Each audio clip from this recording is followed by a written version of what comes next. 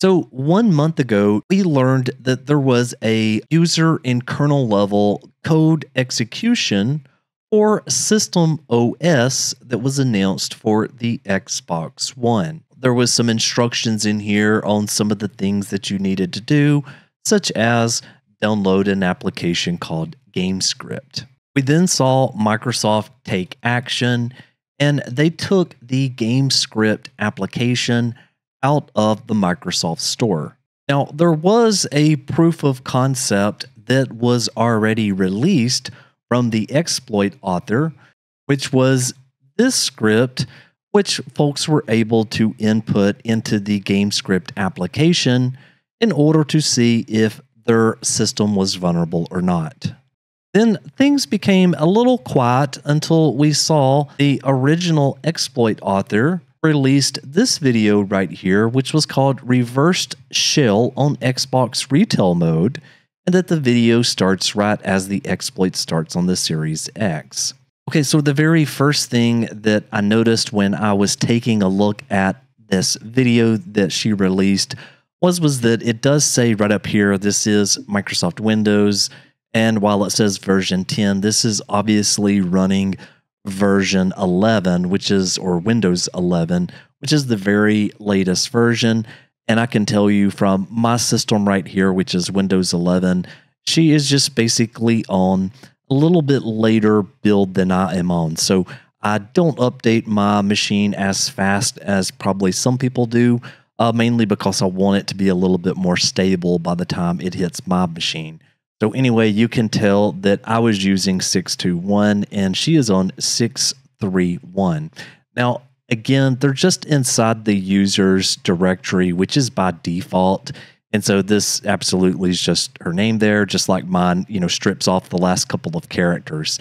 Now, this command right here is basically called netcat. So this is described as kind of like a networking Swiss Army tool. They are passing the parameters here, which is lvnp, and they're passing that over to port 6969.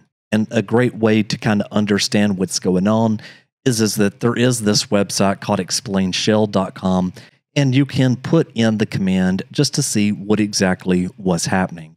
So I did this for her command, and this is obviously using netcat, which is the TCP Swiss Army knife.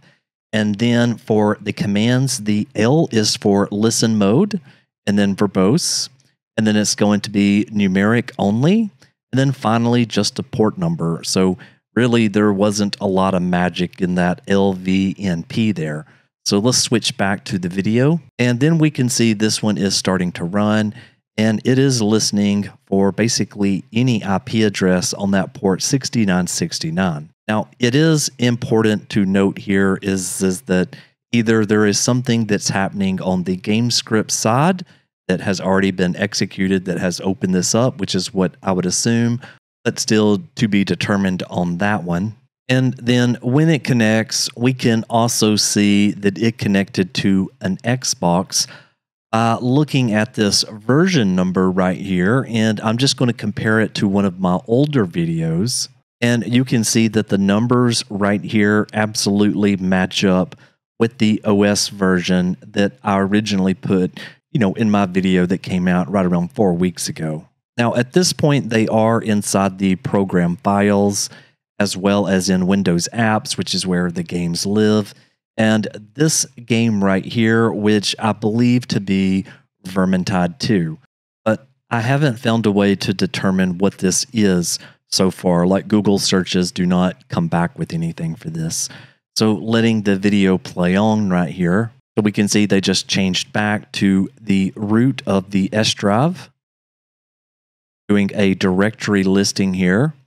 So on the directory listing, we can see that there is the apps, clips, deployments, and so forth.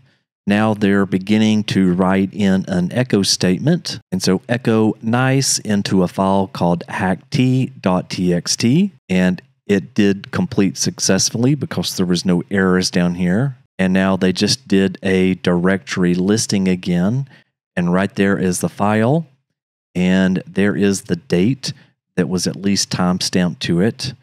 Now they're running this type command here, and they're just going to output it to the screen. And there it shows nice, which is exactly what they added to that file just a little bit earlier. They're switching to the O drive, which should be the DVD drive. And now they've just inputted into the licenses, and they're doing a quick directory listing here. And right here, if I pause it on this one, we can see that the volume in drive O is DVD-ROM, and they're inside again the license folders. And right there is Vermintide 2, as well as the DLC, which means this is the Ultimate Edition.